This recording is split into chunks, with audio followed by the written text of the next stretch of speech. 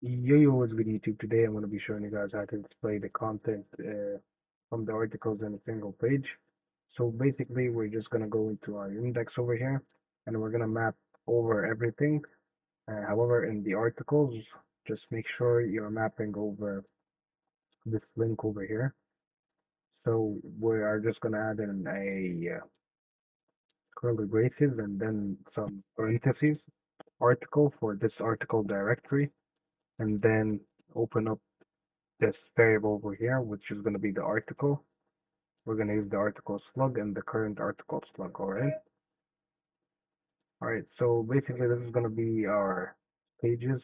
So in our pages, we're just going to create an article folder and add in this slug with this syntax over here. So this is going to be square brackets, 3 dots, slug, and then dot astro. All right. We're also going to be using the URL for image to get the image URL. We're going to use astro.props to get the properties, and we're going to be also doing the same thing for the articles that we did in over here. So the article square is pretty much the same thing. The only difference is basically over here we're going to be returning the slug, the current slug only. So if you click on it, it's going to take us to this article. And if we go to NVIDIA, for example, it's going to take us to this article only, all right? And as you can see, also the URL link over here, it's updated with the link with the slug, I'm sorry.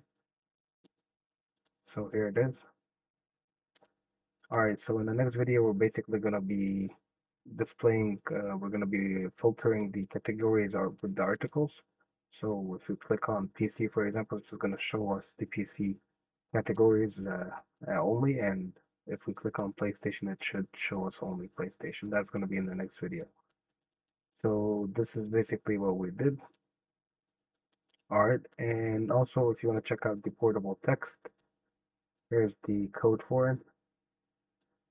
All right, and also make sure to add it in the components.